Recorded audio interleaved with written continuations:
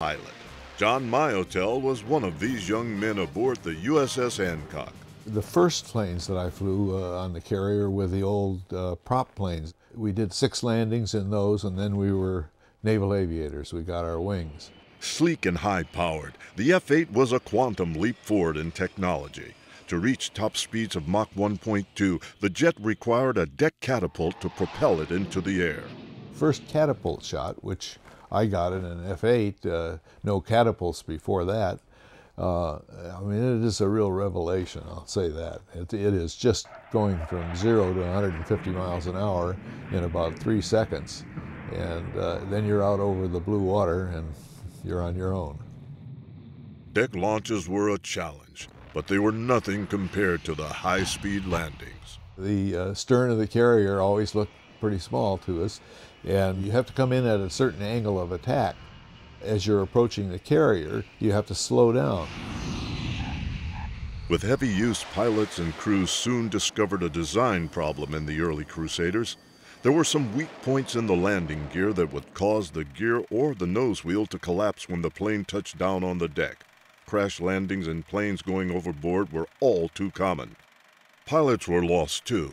John watched helplessly as his friend's nose gear gave way and the F-8 veered out of control. There's a lot of radio traffic, and somebody on the ship says, bail out now. Well, he was too low. We had to be at 2,000 feet before we bailed out. But he did, before I could stop him and say, don't do it.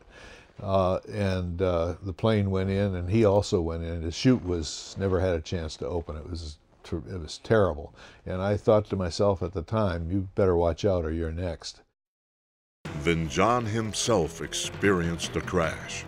The plane then veered to the left and rolled over the side of the ship, and I looked up, and here was the wake going by me of the ship. So I got myself out of the cockpit, and finally when I realized I was still alive, I was waiting for the plane to come down on top of me. But I looked up and saw this wonderful circle of light and green water above me, so I pulled for the surface.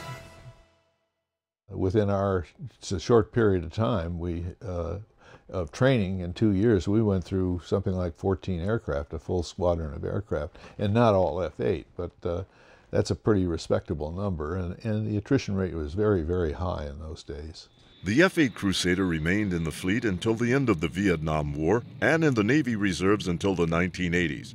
A restored Crusader is now on exhibit at the USS Hornet Museum. It bears John Miotell's name, a mark of honor. Although his carrier days are behind him, John still has vivid memories of flying supersonic. You can look down and you can see the city, and you can look down and you see the black ocean, and you look up and you see the stars.